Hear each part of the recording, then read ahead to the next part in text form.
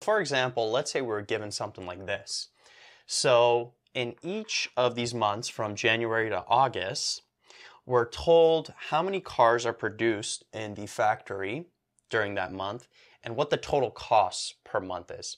Now, I want you to sort of forget about these months for now. I'm going to come back to this at the end of the questions. I'm going to show you how to convert, for example, an equation, a monthly equation, to an annual equation, because sometimes you'll be asked for that. But for now, I just want you to focus on these columns here. So basically, we're given the output and we're given the total cost for that respective output. And what we want to do with this data is try to get the most accurate equation. So if you remember, we had the equation y equals mx plus b. I'm just going to put c instead of y to represent the cost.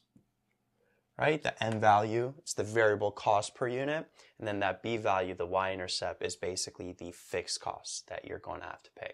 So we want to try to take this and make an accurate or an as accurate equation as we can. And to do that, I'm going to go over three methods. So the next three examples, I'm going to show you how we could take data like this and use three different methods to get this equation over here. And the first method that I want to go over is the high-low method. And to describe the high-low method, what I actually want to do is a review of some high school math. So let's say that we're given 2 points on a line. So let's say 2 and 17. And let's say 5 and 26. And what we have to do is we have to take these 2 points on the line and make an equation. Y equals mx plus b. So the first step is you want to find the slope. And the slope, if you remember, it's equal to rise over run. And it's basically the difference in the y values over the difference in the x values. So we can actually label these points. This point I'm going to label x1, y1. And then this point x2, y2. So always make sure whenever you have an x1, you got a y1 there. If you have an x2, it has to be a y2 there. So it doesn't really matter which ones you label, you're still going to get the same slope. Just make sure it's all properly in line. So we just plug it into this equation. So y2 minus y1, so 26 minus 17, all over x2, 5 minus x1, 5 minus 2. And so when you do that, 26 minus 17, that will give you 9. 5 minus 2, that will give you 3. 9 divided by 3 is 3. So we know the slope of this line is equal to 3. So we have y equals 3x plus b now, but we have to find out what that b value is. And how do we do that? Well, we could just take either one of these points, doesn't matter which one, and plug it in for x and y and then solve for b. So I'm going to take the 2 and 17. So if I plug in 17 here, I got 3 times 2 plus b. So this would be 17 equals 6 plus b. And then bring the 6 over to isolate for the b. 17 minus 6, that gives us 11. And so the b value is 11. And now we have the equation of the line. We got 3x plus that b value of 11. So that's how you take 2 points and get the equation of a line. And I wanted to do this review because that's the exact same process we're going to use when using the high-low method to get an equation from this data here. Now, one more point I want to make. I could have also used 5 and 26 here to solve for that b value. I still would have got 11. So if I plugged in 5 here and I had 26, we'd have 26 equals 15 plus b. Bring the 15 over, 26 minus 15, it would give us 11. So it doesn't really matter which point you plug in over here to solve for that b value. Okay, so knowing that now, the high-low method is pretty easy. Because with the high-low method, what you have to do is you have to look at the data and you have to look for the highest output and the lowest output. So let's start off with the lowest output. The output is this column here. Out of all of these numbers, which one is the lowest? Well, the 325. So we would write the 325 as the x value and then the respective cost as the y value. That would be one of the points we use. So we got 6,450,000. Right? So this is like x1, y1, if we're to compare it to the previous example. And then we have to get a point for the highest output. So out of all of these, which one is the highest output? The highest output is this 910 over here. So we would write 910 and then the respective cost for 910, 15,225,000. So this is like x2, y2. Now, a couple points I want to make here. The x values is always going to be the output. It's always going to be the number of units. In this case, it's number of cars, but the number of units can be anything that's being produced, right? In this case, it's cars. And then the y value, it's always going to represent the respective cost, the total cost for that output. And that cost is going to be a mix of fixed costs and variable costs.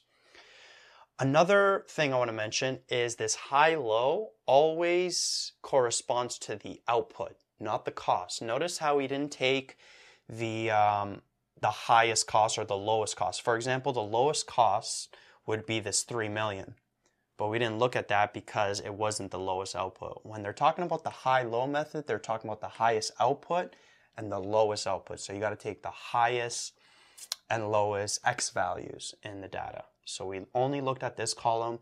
We didn't take the highest and lowest figures for this column. Sometimes they will correspond. So for example, this 15,225,000, that was the highest cost, but that was just coincidence that it corresponded to the highest output. It does make sense that you would get the highest cost with the highest output, but that's not always going to happen. So when you're getting these 2 points with the high-low method, you're always getting the lowest x value and the highest x value, the lowest output and the highest output. And then once you have these 2 points, it's basically really easy. We just follow the exact same steps that I went over in the previous example. We find the slope first, doing rise over run, y2 minus y1 over x2 minus x1. Remember this slope here, this m value, it's going to represent the variable costs per unit, right? So we would take 15,225,000 minus 6,450,000 all over 910 minus 325. And when you do that calculation, you basically get 15,000 for the m value. Remember, when you're doing this in your calculator, make sure you put brackets there. So the m value is going to be 15,000. So I'm going to erase all of this here. So that's the slope of this line between these 2 points, 15,000. So that's the variable cost per unit, right? That's how much money it costs to produce each car, $15,000 per car. Before we had $25,000 per car in our previous example. In this example, it's $15,000 per car, and that's just the variable cost. So now we have C equals 15,000 x plus B, right? Where x is the number of cars. We now have to solve for this B value. And so what we could do is we could pick either point to plug in. So we would plug in the y value for the cost and then the x value, the output for the number of cars. So let's use this point here. 6,450,000 equals 15,000 times 325.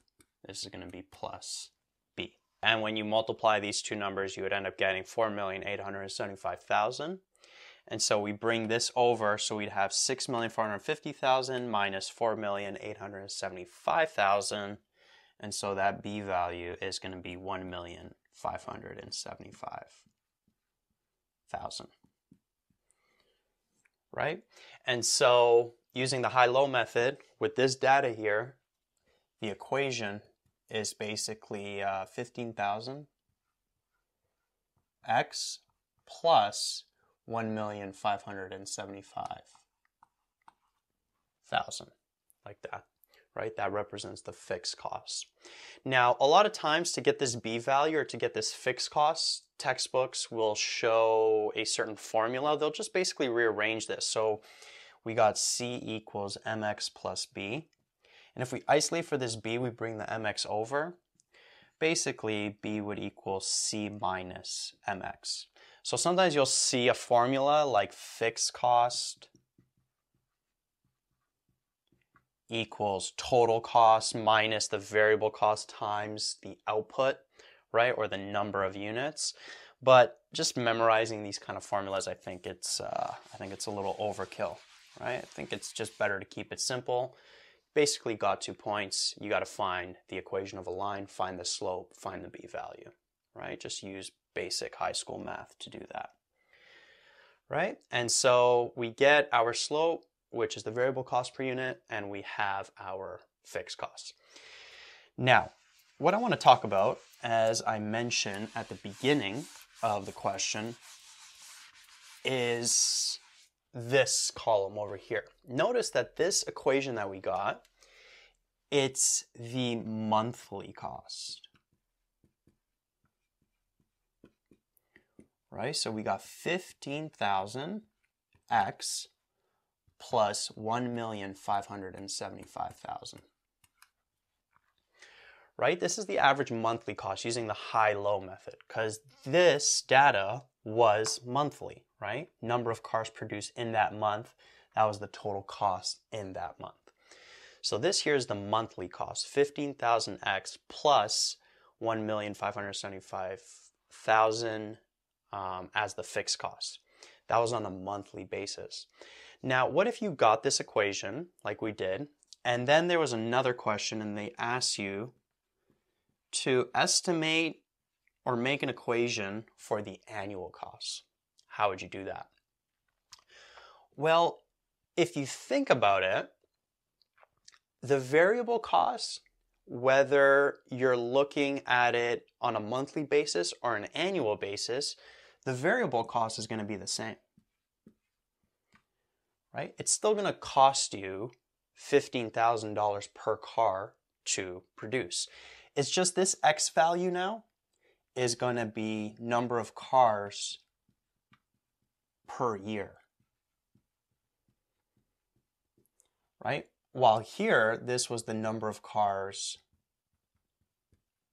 produced per month in this equation. So that's what's changing. This X value, what it represents, is changing.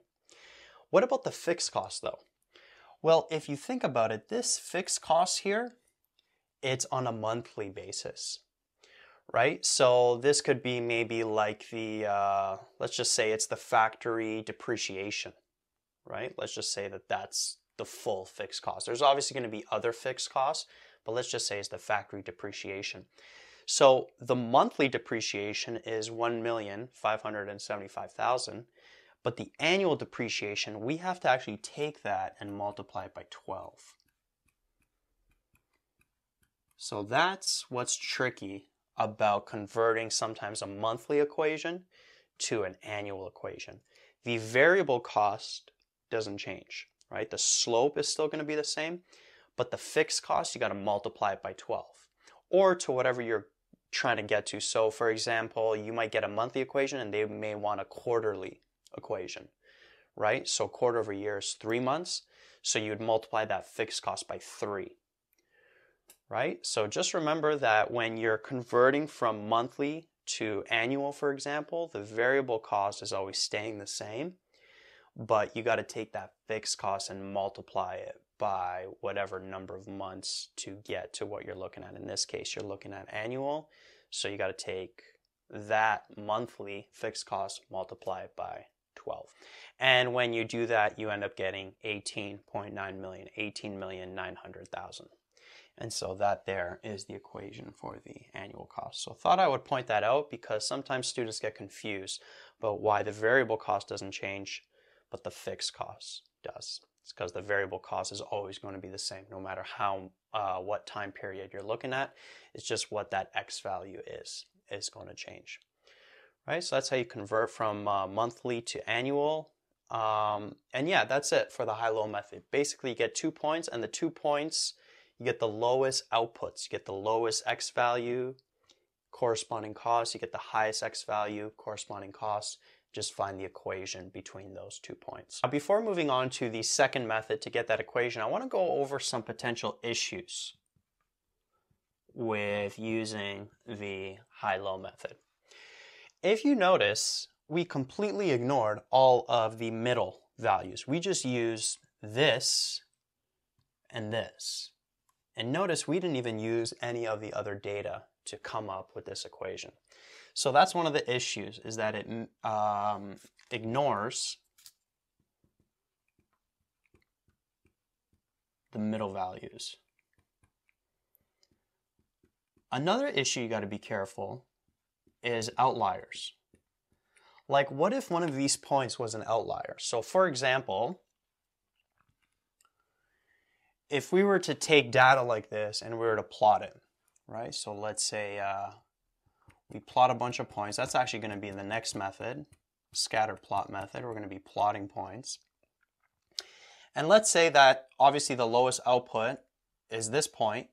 And let's say that we have another point for the highest output. And let's say that's like over here, right? It's kind of like away from this data over here.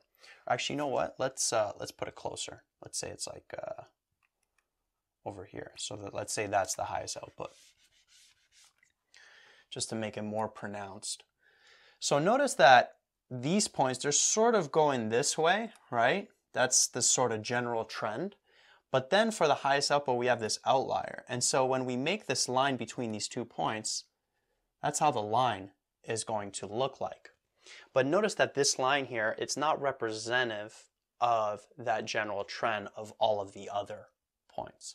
And it's because that point there was an outlier. You could also have an outlier for the lowest output that you're looking at. So maybe the highest point was within that data, but then this lowest output, maybe something happened in the factory and then the cost was crazy high for even a low output, right? So that was an outlier there. So then when you make the line, it looks like that. It actually has a negative slope, which wouldn't even make sense, right? So you got to be careful when you're looking at these 2 points, these high and low points, the high output, low output points, whether they're outliers or not. Because if one of them are outliers, then the line you're going to get is not going to be representative of the general data.